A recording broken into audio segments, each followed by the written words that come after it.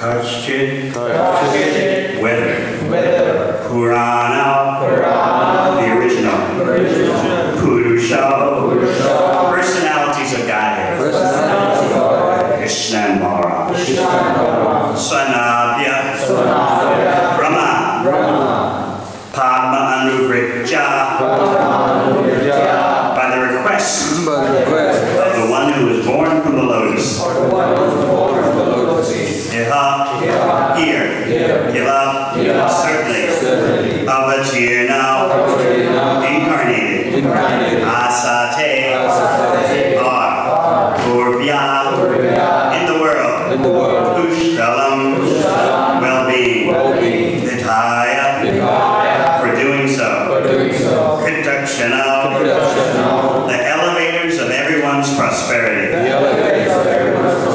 Pushkalam, all well, Shrudagehe, in the house of Shurasena. Translation.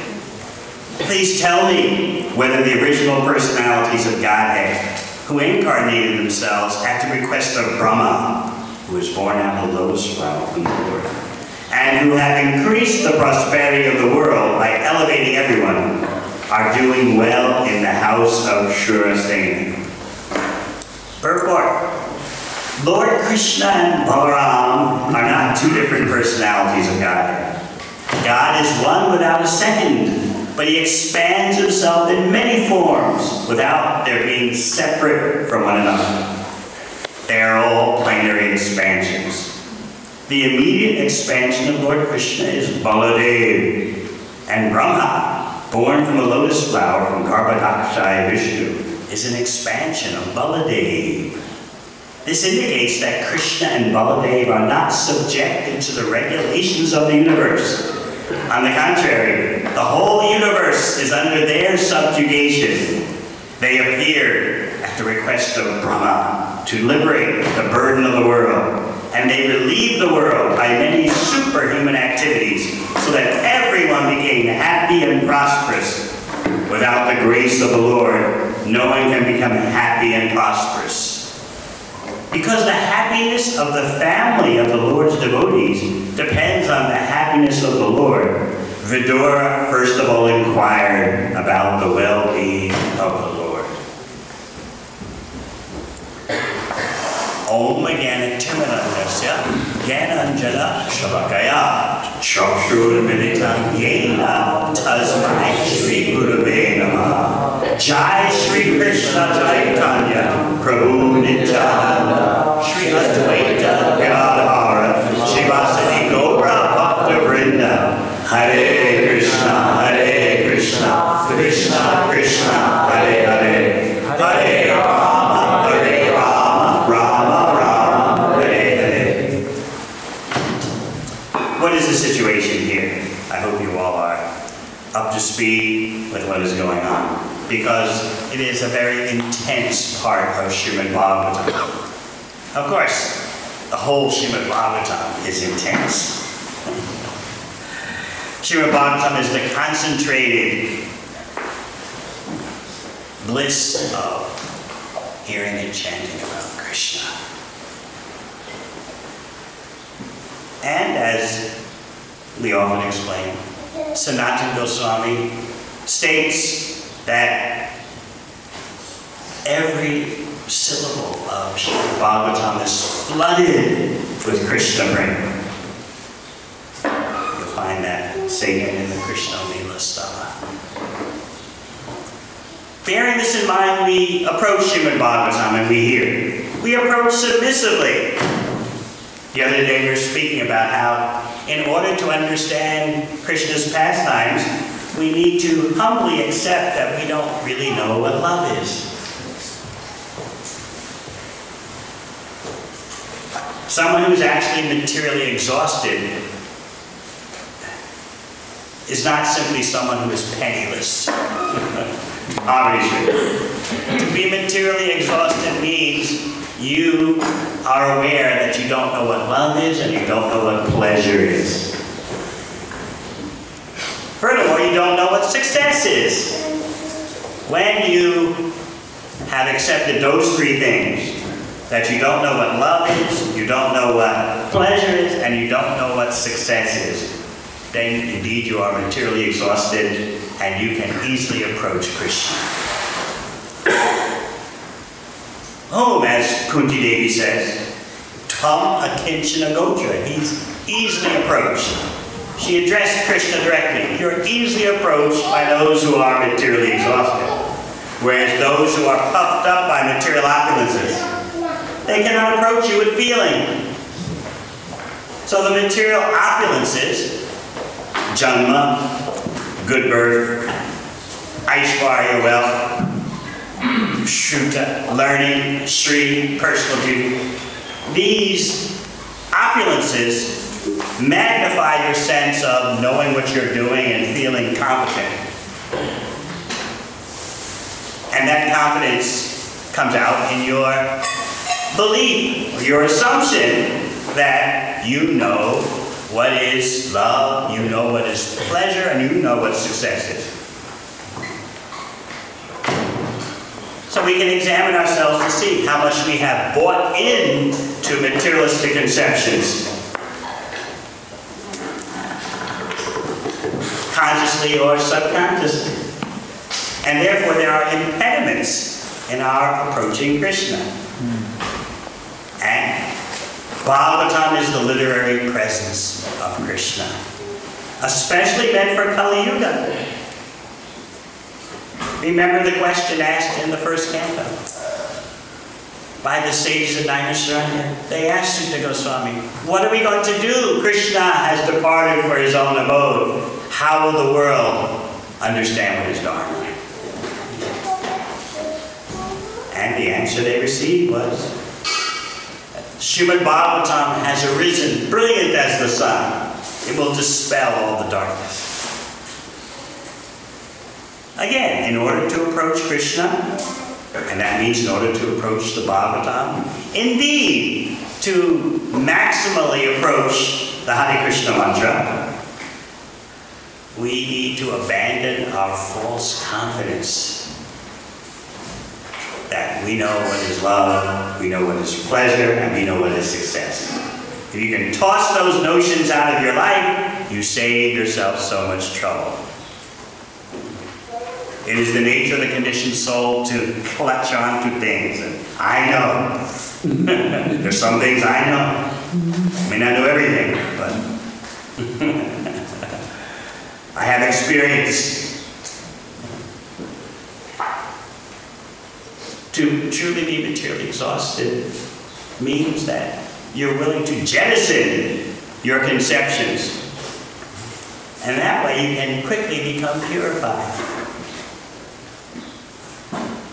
Instead of holding on to material conceptions, we want to hold on to Krishna's lotus feet. And holding on to Krishna's lotus feet means holding on to devotional service in the association of devotees. Hearing and chanting about Krishna is the foundation of all devotional service.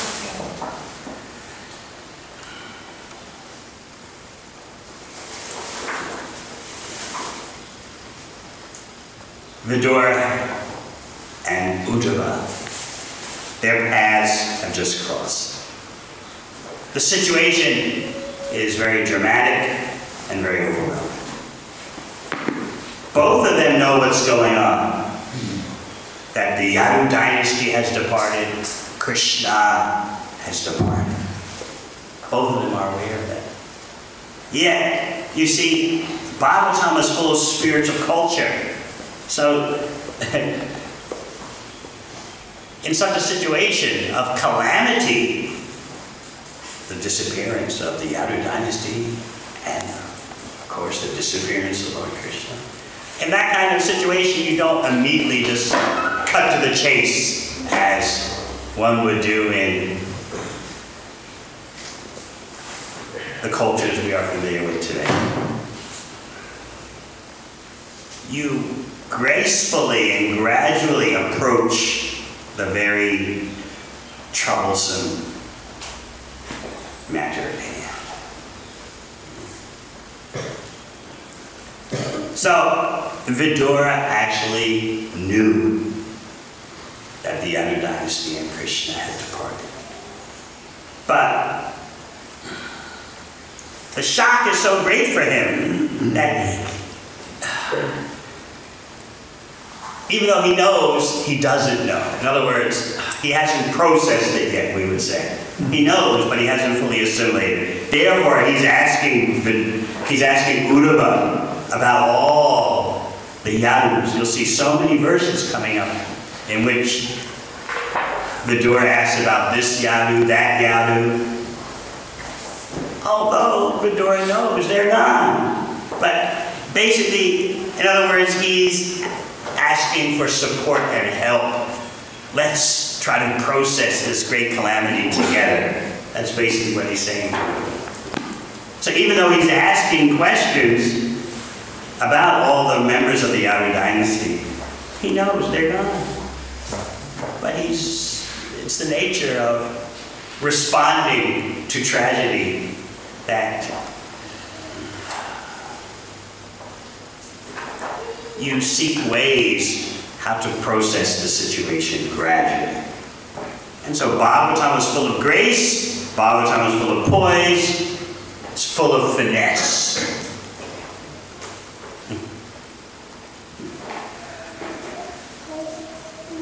And that's what you're seeing here. You're seeing spiritual culture, real culture.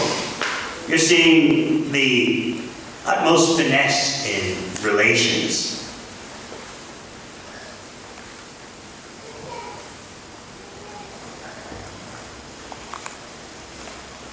You might say, the first inquiry that Vidura makes is about Krishna and Balaram.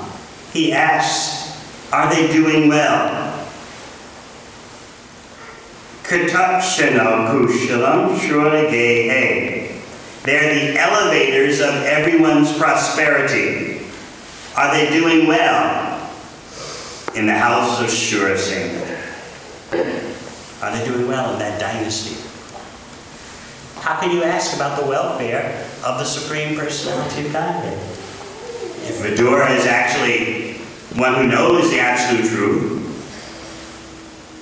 and certainly Uddhava is, knowing the Supreme Absolute Truth, then why would Vidura ask about the welfare of the Supreme Absolute Truth? He's doing it out of prema, out of pure love. Krishna is self-sufficient. He needs no one to look after his welfare. Yet, out of love, the devotees ask about Krishna's welfare. We spoke a few days ago about how love is the topmost dynamic in the topmost portion of the spiritual world. Not our material conceptions of what is right and what is wrong. We briefly discussed how when Krishna gazes upon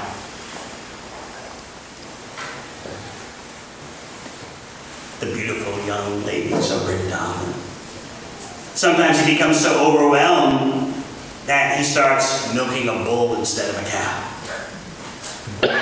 And his dearmost consort, Srimati Radharani, she sometimes becomes bewildered, blinded by love, and embraces a tamal tree because the color of the tamal tree resembles Krishna. Is this a mistake? No, the topmost principle of Naloka Vrindavan is pure love. We discussed, remember, about Chaitanya Mahaprabhu seeing a sand dune as he walked on the beach at Jagannath Puri. But he mistook it for Govardhan Hill and started running toward it.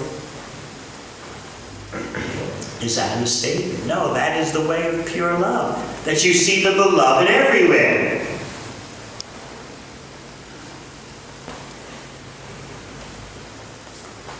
Similarly, out of pure love, Vidura is asking about the well-being of Krishna and Balaram, even though they don't need anyone to ask about their well-being.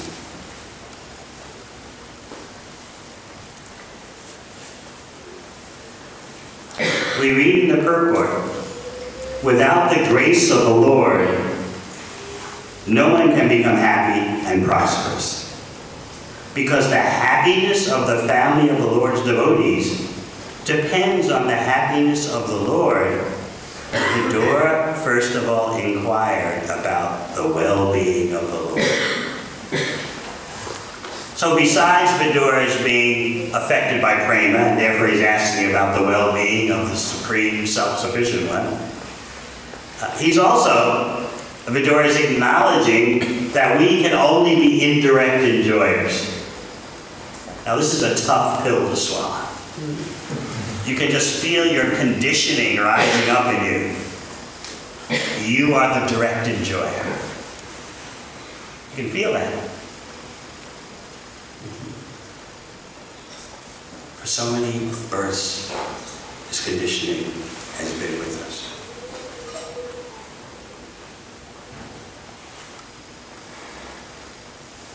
Yet it is the source of all our problems. This contamination, this fever that burns in us to directly be the enjoyer. It's something that can only be purified at the root by immersion in selfless devotional service based on hearing and chanting about Krishna. In that way the disease will be destroyed at the root. Otherwise it's not possible. And you can just feel the enormous habits built up over the years, over the lifetimes, that happiness means I directly enjoy. With my mind and my senses, I interact with what's around me. And if that interaction is favorable for my gratification, that means I'm enjoying.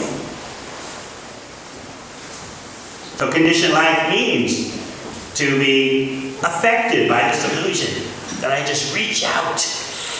Enjoyment is there directly. It's a total mirage. Common example given is like the hand lustily looking at a gulabjamun and thinking, yeah, the hand is the enjoyer. And the hand grabs the gulabjamun and squeezes it to enjoy it. Can the hand enjoy the gulabjamun that way? I got it. The hand thinks it's my gulabjamun. Feel that juice. It's an illusion. In order for the hand to relish the gulabjamun, what does it have to do? It has to bring the gulabjamun to the mouth. And then, when the gulabjamun goes into the stomach and is assimilated, the whole body feels nourished. In that way, the hand is the indirect enjoyer of the gulabjamun. So what is your hand going to do? Go on strike? If I cannot directly enjoy the gulabjamun, forget it, I'm not bringing it to the mouth. No, it is the constitutional position of the hand to assist the whole body by bringing the food to the mouth, which is the authorized place for food to be processed. Similarly, we cannot be direct enjoyers, and the whole bhakti process is meant to work on our contamination. That enjoyment is there. I just reach out with my mind and senses. This is the depth of ignorance. And this is what's troubling us. So if we're going to cleanse that contamination, we really need an aggressive program to recuperate our health, to regain our health. You can't take it casually. Yeah, so I think I'm the direct enjoyer. It happens, you know. After all, everyone's like that. What do you want out of me? No, you have to be proactive, recognizing the disease and working on it.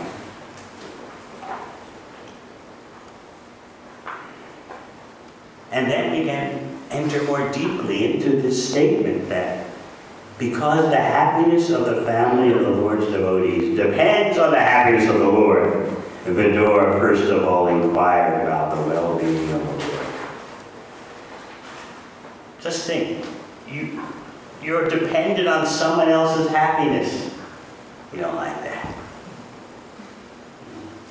Materialistic society trains you to think you are the independent enjoyer. Your happiness depends on you.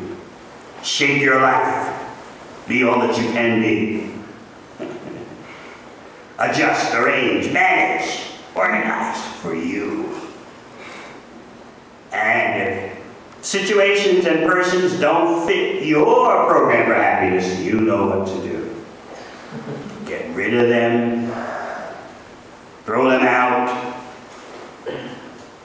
This is our conditioning, which is so deep in this age of Kali. Even India now is being overloaded with this kind of mentality.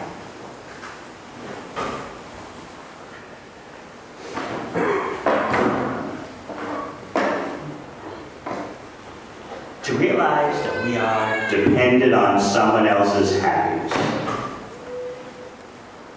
We are dependent on Krishna being pleased. And to please Krishna, as we spoke the other day. That pleasing Krishna depends on pleasing Krishna's devotee. In this section of Bhagavatam, you're going to read about the interactions between these two greatest devotees, Vidura and Uddhava.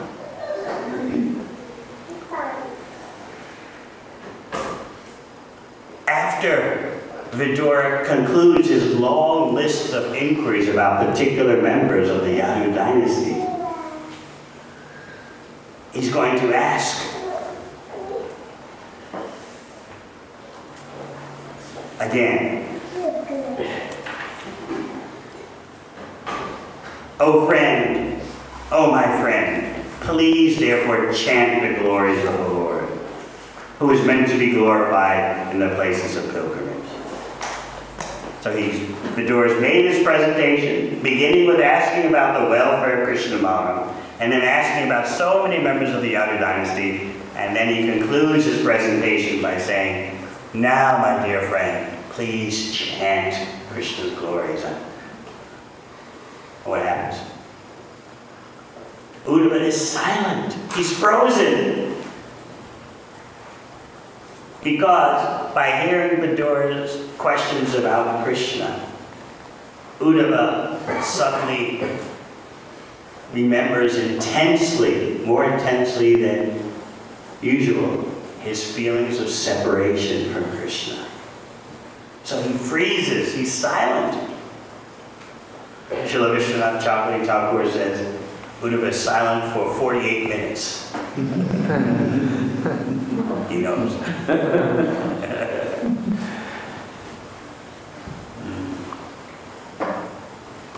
And during that time, Uddhava is actually not present in the material world. Because just by hearing inquiries about Krishna, Uddhava's consciousness is in the topmost planet of the spiritual world. And particularly, he's in Dwarka, on Krishna Loka. Just by hearing the questions about Krishna. How is that possible? What is the technological mechanism by which this is happening? The mechanism is that remembrance of Krishna is the same as the presence of Krishna. This is what Uddhava is demonstrating. This is how powerful bhakti is. By hearing the questions from Vidura, Uddhava remembered Krishna more intensely. It's not that he ever forgot Krishna, but it's just that the subject matter of Krishna is newer and newer at every moment. So the questions of Vidura provoked a further expansion of Uddhava's Krishna consciousness. So much so that Uddhava lost consciousness of his presence on the earthly realm and was absorbed in being in Dwarka, in Krishna Loka. These are the mysteries of Bhagavatam. This is the bhakti spiritual technology, which is unsurpassed. It's not about religious belief. Uddhava is actually transported by way of the mechanism of remembering Krishna.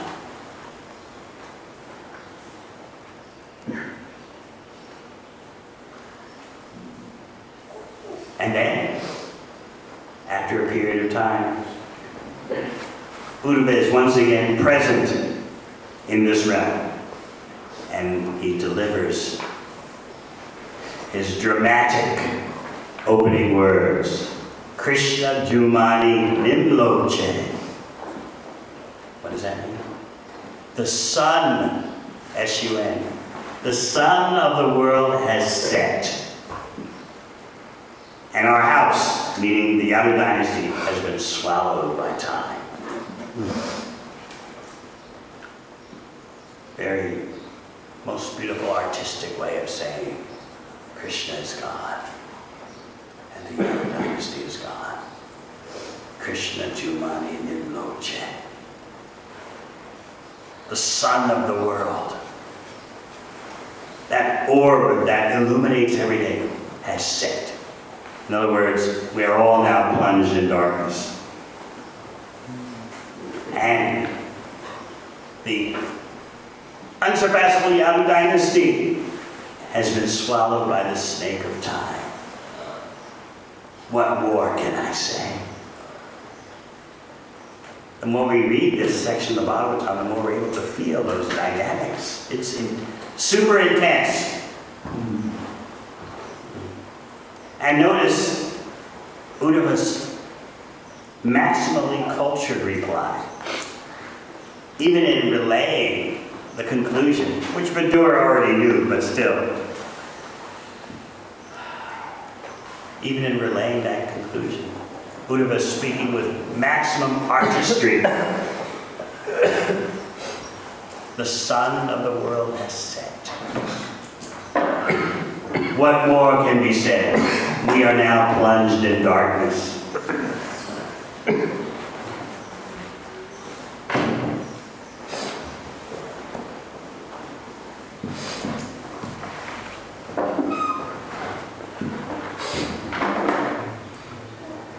Another point in the verse today is Krita Shino, the elevators of everyone's prosperity. How is it that our prosperity depends on Krishna and Balaram? Our prosperity, according to the materialistic mindset, depends on our own endeavors. Prosperity depends on which political party you put in office.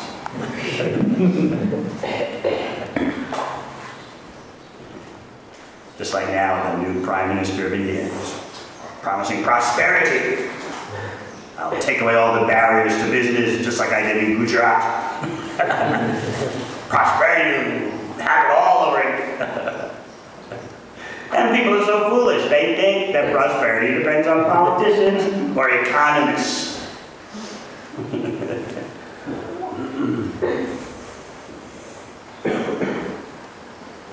And then when they hear Srimad Bhagavatam, that the elevators of everyone's prosperity are Krishna and Bhagavan, please be practical. We believe in God. We worship the gods. We put a little something in the hoodie. But how is it that prosperity depends on Krishna and Bhagavan? That's a practical reality. How can that be? The great illusion that human society operates under is that prosperity and happiness can be achieved by skillful manipulation of matter. If you know the right process for manipulating matter, you can generate prosperity and happiness. They think this so much that even in their dealings with nature, they treat nature like it's inanimate, mechanical matter.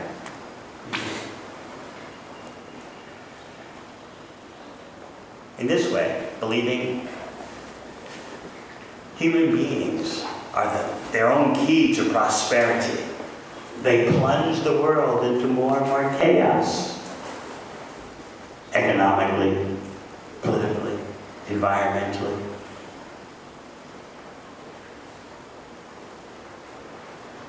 But because some parts of the world temporarily seem to be a little bit enjoying, you forget about the suffering that's in most of the world.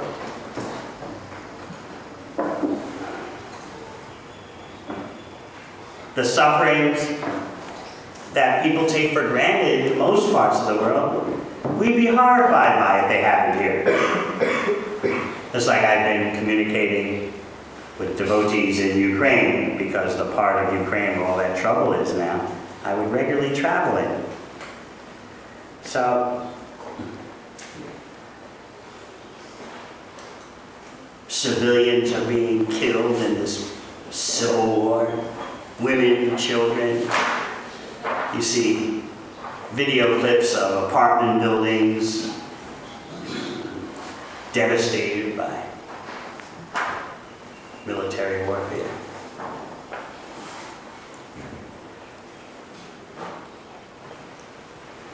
And then, of course, one Malaysian Airlines passenger plane was flying high in the air, far above the conflict. But evidently the rebels shot it down, thinking it was the Ukrainian government seeking to attack them. 300 people dead. 300 people on their way from Amsterdam to Kuala Lumpur. Never thinking anything like that would happen.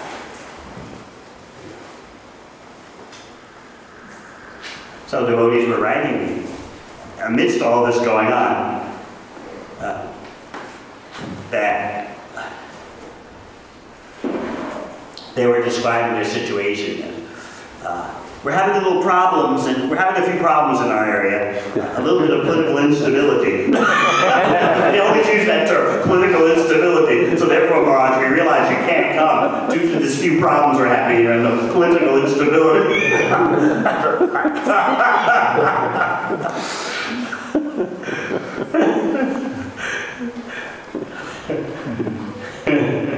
They are so accustomed to living in what we call bad karma alley, in between Russia and Germany.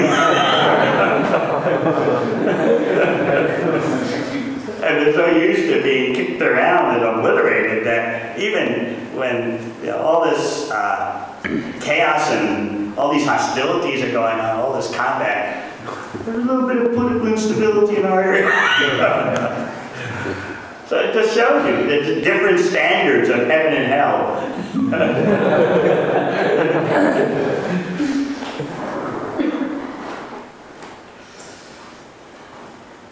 So because such things are not happening at this time in Australia, we think, oh, life is good.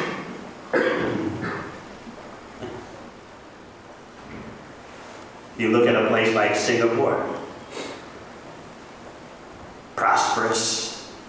But how many of you would have wanted to live in Singapore less than 100 years ago, 70 years ago? The place was totally hellish. It's at the epicenter of World War II in the Pacific. But fortunes change, and then everyone thinks, oh, now everything is nice.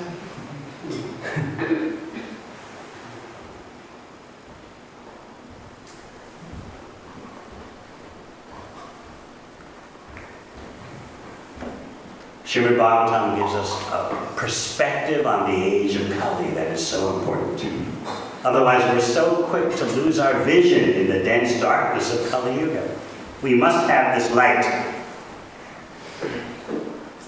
And by hearing Srimad Bhagavatam and hearing the reactions of Krishna's devotees to whatever Krishna does, we develop affinity, we develop attraction for our natural position as secondary or indirect enjoyers. The position becomes attractive to us once again. Let Krishna enjoy first, and we take the remnants. Krishna's enjoyment is the only priority. That's the Vrindavan principle. They don't know anything else in Vrindavan except Krishna's enjoyment.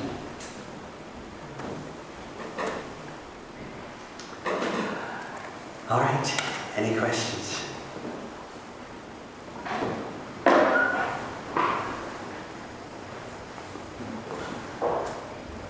Yes. Maharaj, I'm desperate to get out of this material world. Please keep on enlivening us in Krishna consciousness. Even though I'd like to give up my household life and take sannyas, give away my wealth and everything else, I just can't do it. There's still attachments there. The amazing thing for all of us, is that what we all don't give up, we'll give us up.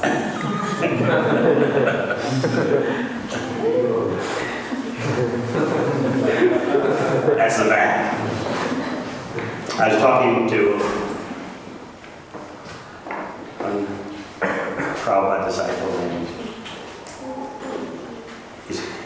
he must be about 68 now, and just about to retire from his engineering job.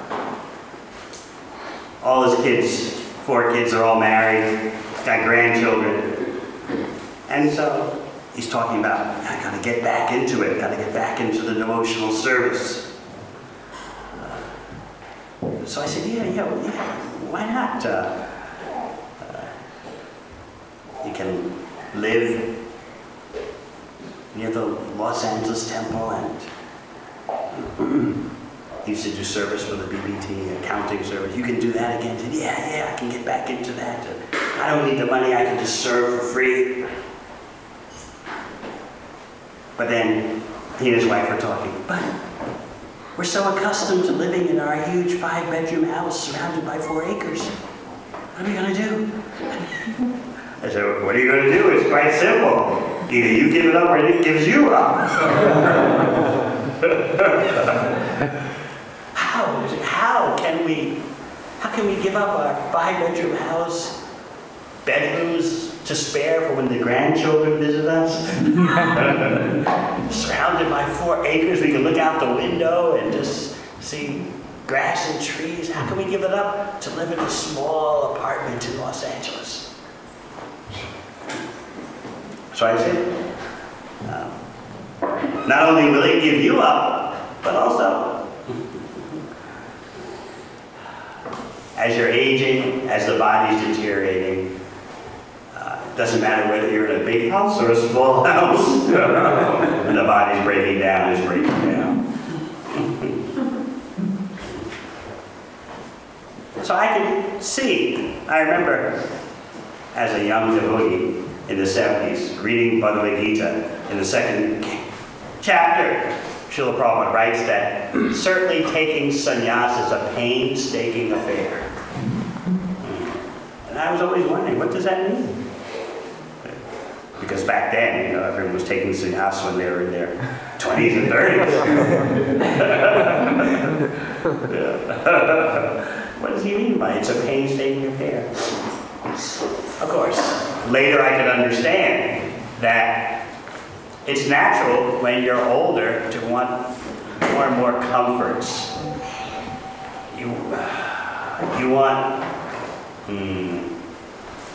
You're more and more attached to the creature comforts. So therefore, the Vedic system goes against that. It pulls you out of that. And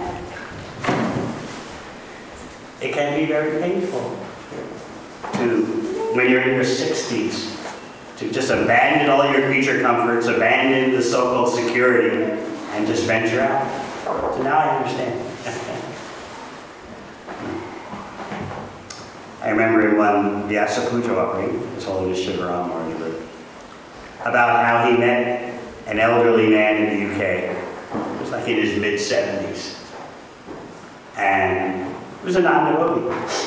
But the man told him, the man knew something about Prabhupada. And the man told him, at that time, yes, Shivaram Bhaktivedanta was in his 50s.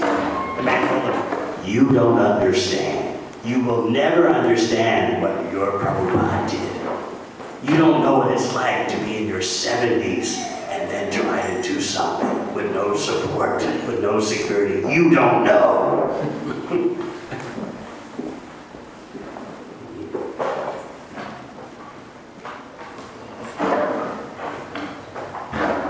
But as time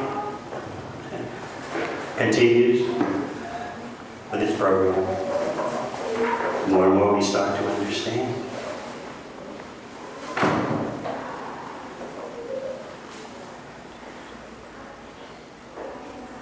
What the Bhagavatam tells us is that the most painful thing is to stay put while time ravages you. That's what Vidura told Dhritarashtra, remember? That's the most painful thing. So if we read that section where Vidura is telling Dhritarashtra, you've got to get a move on it. Because remember, how was Dhritarashtra living? He and Gandhari. They were living comfortably, supported by Yudhishthira and company, whom he actually tried to kill indirectly before the Battle of Kurukshetra. But Yudhishthira, who has no enemy, Ajatashatru, he's taking care of Dhritarashtra and Gandhari so nicely. So Vidura is kind of puncturing the bubble. Hey, look at your situation. You're being maintained by the one you tried to kill, and time is gobbling you up. Do something now.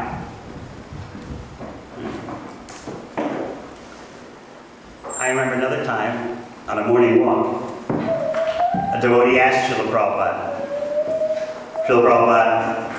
the Vedas say, Pancha Stordvam Vanam Vraje. When you're 50, you should retire. That's the classic Vedic system, assuming that, do 25 years of household life.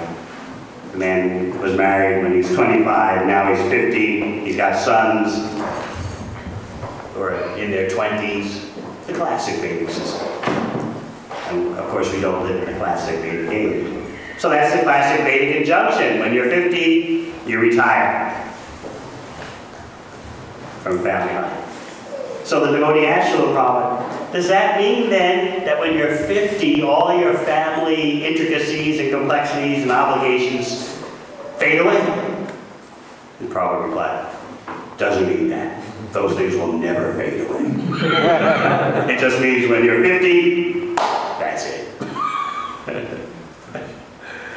Interesting reply. It'll never fade away. It'll just go on and on and on. But the Vedas say, when you're 50, you call it quits. That's classic Vedic culture. Of course, as I said, we don't live in classic Vedic circumstances. Husbands are naturally worried. What will happen to my wife? She's faithfully assisted me for 30 years. If I walk out, who takes care of her? Is there an ashram at the temple for 60-year-old ladies? So these are practical considerations.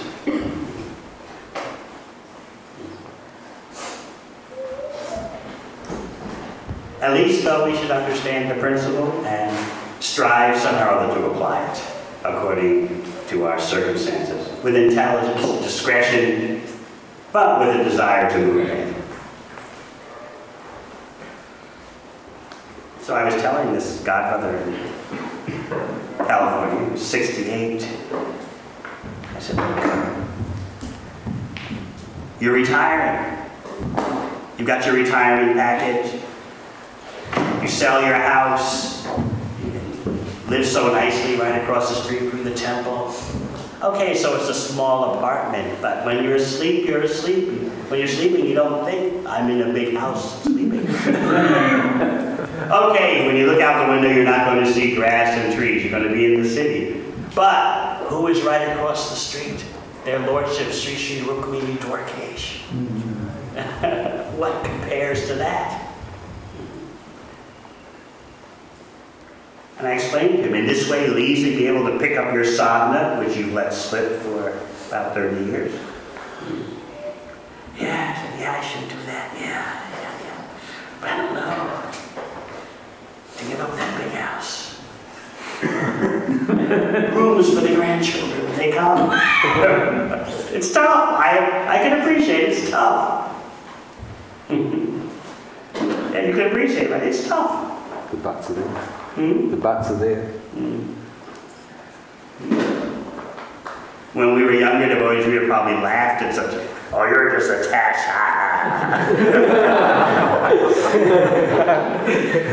But now we can understand. That's why it's so important for intelligent young men. When I say intelligent, I mean forward-thinking young men, to have brahmachari training, because in the future they'll be able to fall back on that after they've been, after they go through household life. They'll be able to remember. There was a time in my life when I didn't have these complications. I did it before, I can do it again. That's why the Vedic system is so brilliant. So an intelligent young man thinks, let me get some years of brahmachari life under my belt, so to speak. So in that way, I can always have, in the future, no matter what ashram I'm in, I can always remember how I did live very simply. Because after all, you come into this world with nothing, you leave with nothing.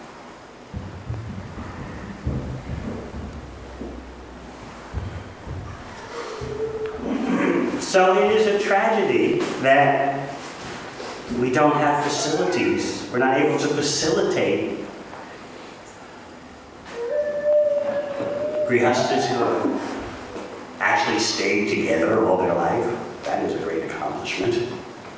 And we can't facilitate yet their retirement. Because naturally, as I said, the husband is thinking, I've been married to this woman for 30 years, and now I'm supposed to just walk out the door? What happens to her? Often there's not an oldest son to take care of her, like the classic Vedic system.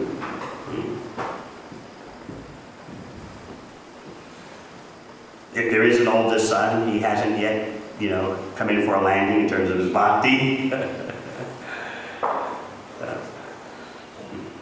And so the man is rightfully concerned. How do I apply this? And then, of course, if one has multiple marriages, it gets even more complicated.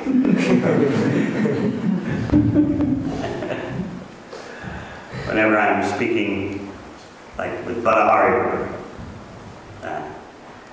I've known his wife and him since they were married since she was 16. And so he always tells me, when someone says to him, it's amazing, you two have been together you've been married for 30 years, it's amazing. You've been married. He said, yes, and to the same wife.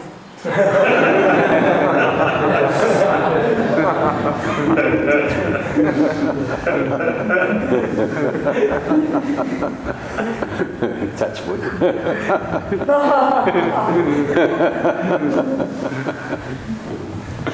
So there are all these considerations which we have to take into account. We don't just fanatically apply these Vedic injunctions in an insensitive way.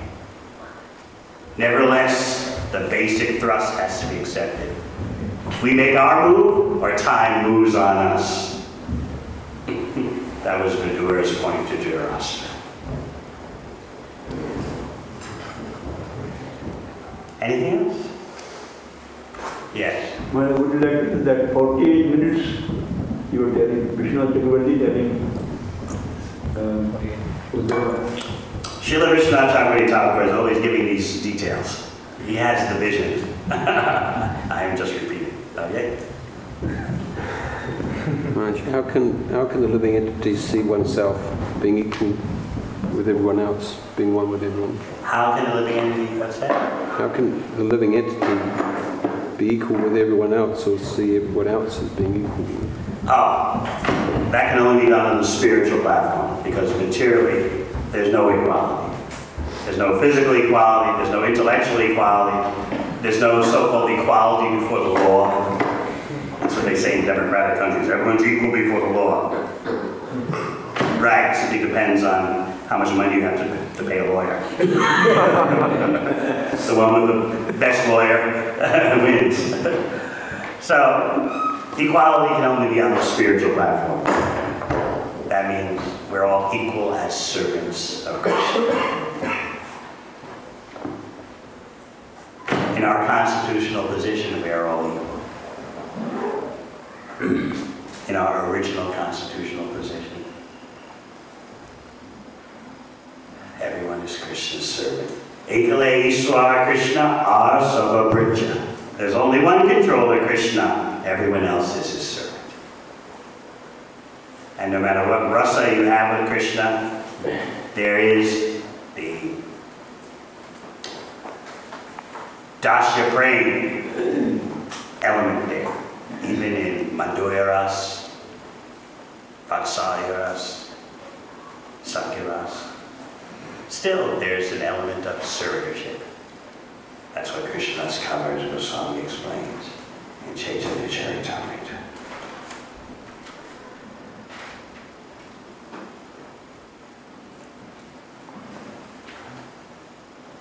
Yes? So we're talking about that, the household life being complications and ending up starting in, say, from Charya and then ending up having to renounce again. Why go through the household life? You're asking me?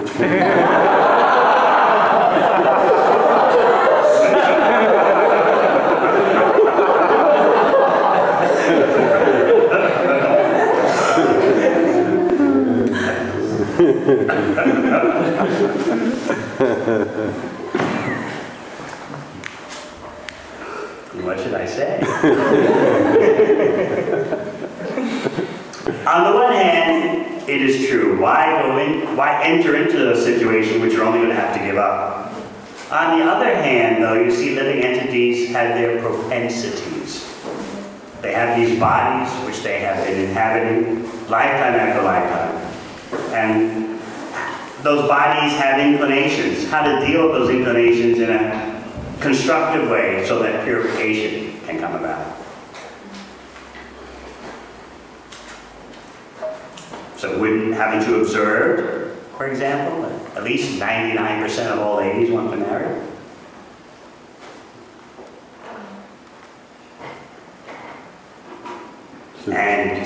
Sooner or later. What's that? Sooner or later. And I would say at least 90% of men want to marry. So there's no point arguing why. So how to facilitate all that so that spiritual advancement can go on.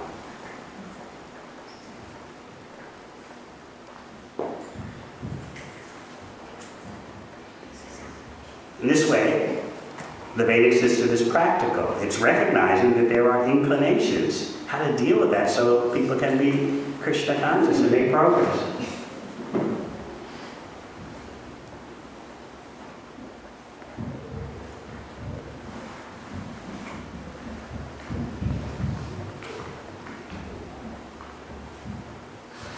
The whole point is to make progress, whatever ashram you're in. All the ashrams are meant for spiritual advancement, whether they're lived that way or not.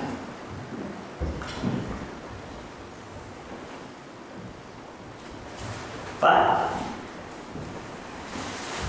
as I often explain, especially if I'm speaking to a room full of brahmacharis, which I'm not, but as I often explain, all the ashrams are meant for spiritual advancement. It's just that some ashrams are cheaper than others.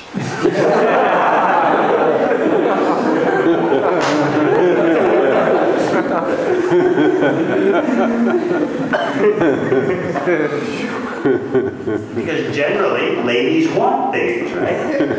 Right?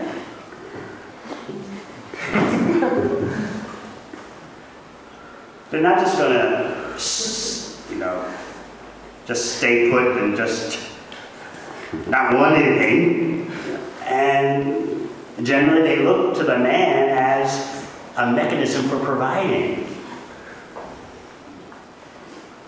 Even if the lady has money herself, she's looking to the man as someone who can fight the world on her behalf and arrange the world and make it a nice place.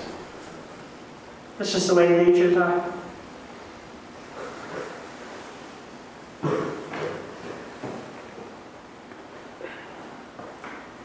Generally, ladies expect a man to sort the world out for the lady.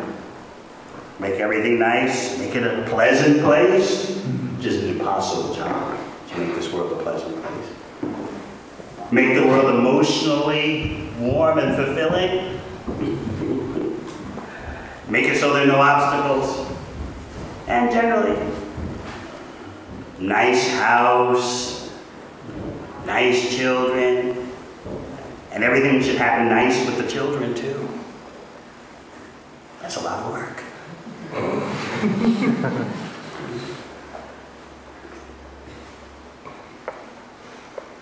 And it takes money. So how can this all go on in such a way that devotees can make spiritual advancement?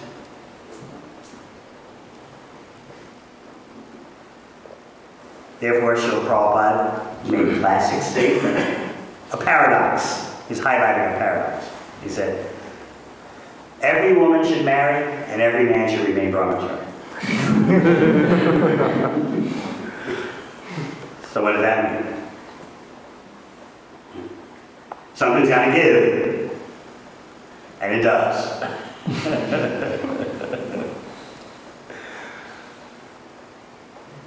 But the ideal is that every woman should have a nice partner, and every man should be unencumbered and free.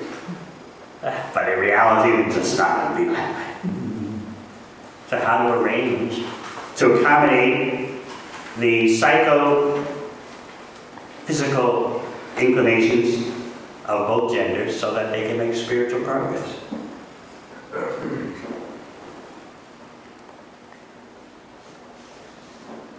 Because you have to be progressive in your spiritual life.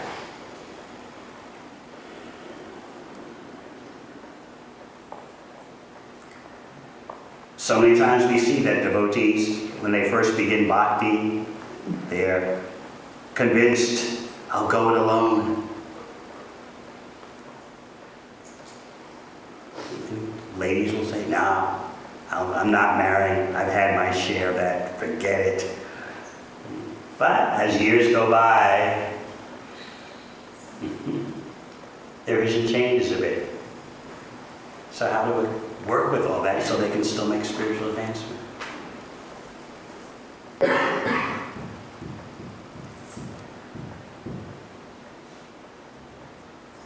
So therefore, we have 4 ashrams. Okay?